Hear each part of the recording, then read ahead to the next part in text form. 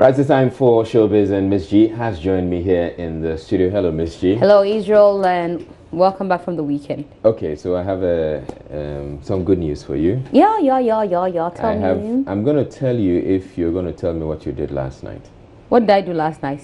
I slept. Just that? Yeah. Okay, we'll talk about it. Okay. When I'm convinced that you have told me, I'll tell you. Oh, definitely you tell me this good news. You know you can't hide anything good from me. No, but you're also not supposed to hide good things. But I just told you the truth. I slept. Just that? Okay. Why, you expected I did something else? Let's carry on. Okay. Tell us what's So, Kwesi Arthur, the man who represented Ghana at the BETs, who we all hoped that would bring us, that award, is back in Ghana. He didn't get the award though. He loved the experience. Like we played a video of him whilst he was still out there. Now he's back. He's going, for his media tour. And luckily for us, he was at Hits FM today. And he's been speaking about his BET experience. So we want to show you that. Now, this whole BET thing, did I tell you how they picked you? No. No, they didn't. So how? I didn't ask to. Why didn't you ask? It's God engineering. So I felt like I've already been nominated. Maybe still I've been nominated. You won't change a thing. No, wait a minute. You seem too. I'm trying to choose my words carefully, but you seem too. I don't care for my liking.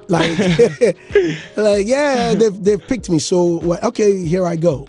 I feel like it's God, because there are lots of people in this field we find ourselves in, who are doing as good as we are doing. Yeah, even some are doing way better. Oh, we got there. I think the day we got our visa.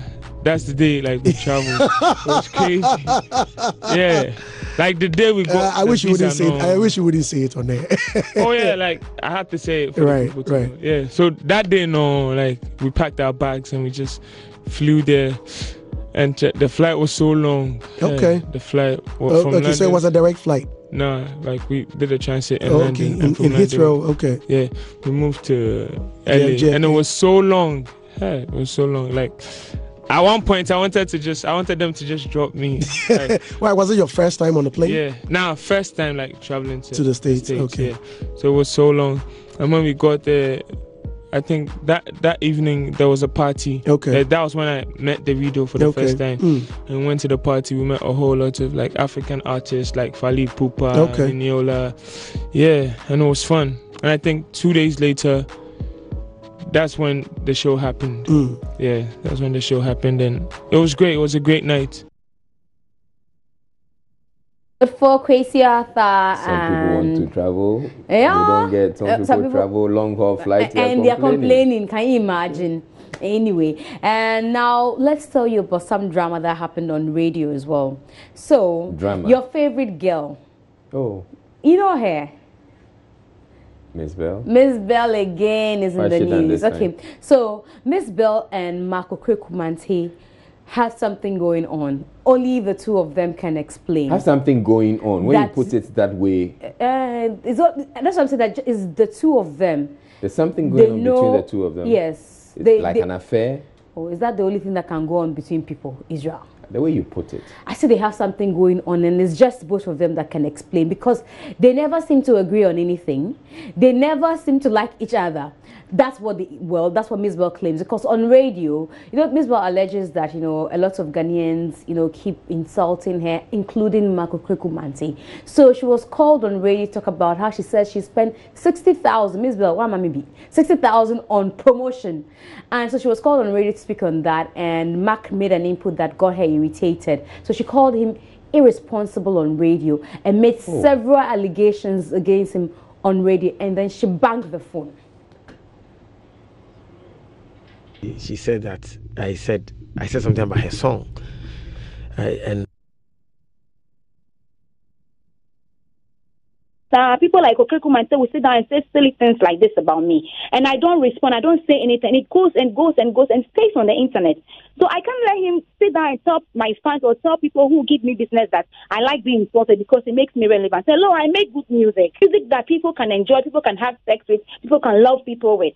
So don't sit there and say insult is what makes me where I am. I will insult you to so you know insult is not good. As for Okraku, if you insult me, I'll insult him back. Okraku Mantey is one of the people who starts on TV to say, people should not vote for me. When 16 Years was nominated, this song is a good song.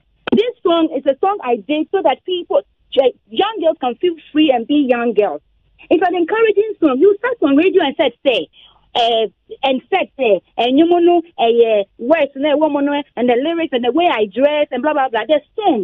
The song was nominated, and you talk about how I dress. And then when you finish, you say, people should vote. Nobody voted for me. I didn't win an award for that song because of you. And I didn't have any platform to express myself over the years. And then you keep doing it and doing it and doing it. Tell me 15 Years is not a good song that could have won an award in Ghana. He won an award in Italy. He won an award in UK. Why would people vote for me, even if they like the song, after you, when they look up to people like you, Okraku Mantey? And you also look up to him. Never, ever.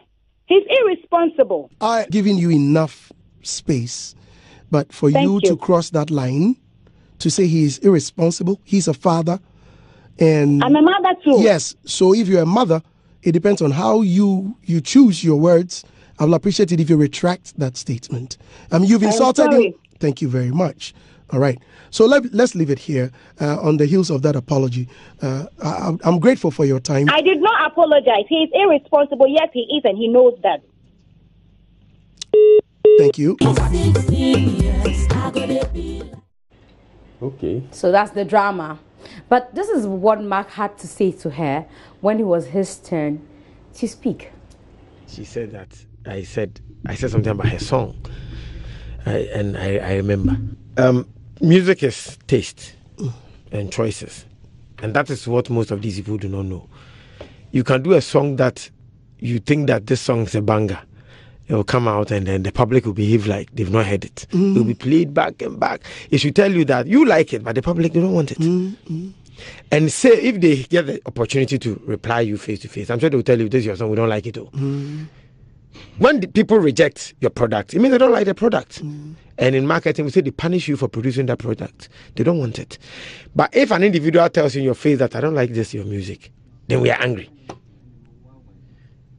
I am 16 years, or I'll be 16 years. She said she did it to motivate the young ones.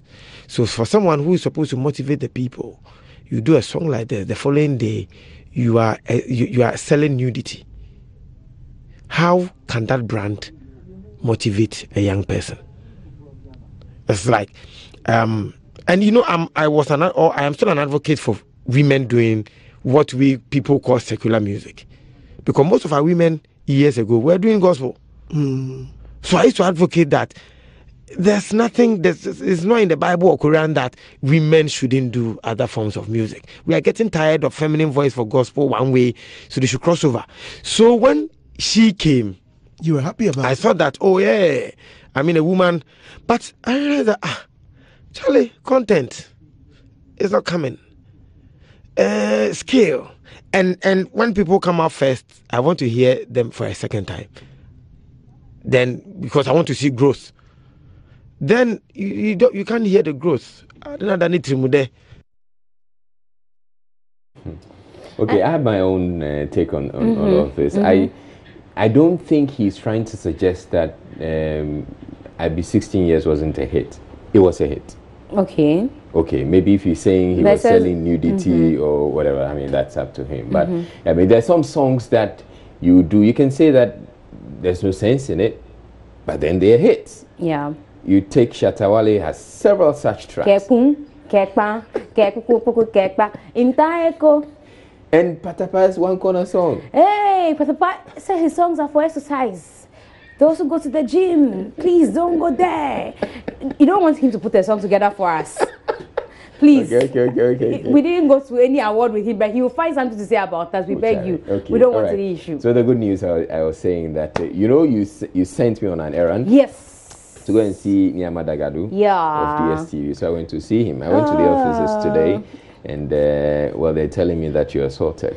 Yeah. Oh, Israel, it's good doing business with you. Assaulted. So I mean, those were some images I took with himself, Niamadaga. See, Niama, this is why you can't renege on your promise because we have pictures. There's evidence that we are going to Kigali. We are going to Rwanda for the AMVCA. So is it Rwanda or Nigeria? No, I hear this time around we are going to Rwanda, or are we going to Nigeria? Okay, we are going to Nigeria. We are going to Nigeria. We're going to Nigeria. Yeah. So it's Nigeria he told me about. Yes, we're going to Nigeria for the AMVCA. Thank you very much, Israel, for pulling this one every time I come. Even though you didn't tell me what you did last night, and are you going to tell me what you're going to do tonight?